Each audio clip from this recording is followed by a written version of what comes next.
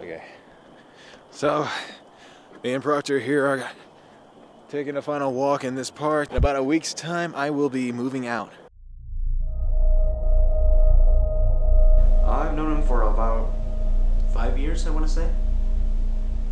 He was really outgoing. He liked to party. He was very much alive. I'm his communications professor.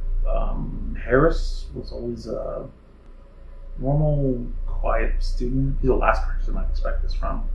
I mean, I guess that would explain the weird sounds that we were hearing, you know. I heard somebody in our neighborhood that's missing.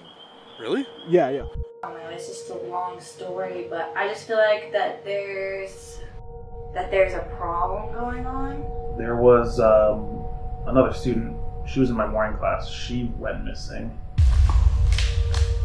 And I've had other people talk about how there's this place, this neighborhood, and they're trying to connect the dots between Harris and this other student. And I think that needs to stop.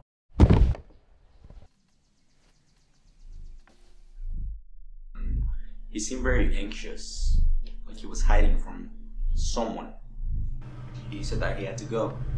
He just took his car and left. I couldn't really recognize my friend. Do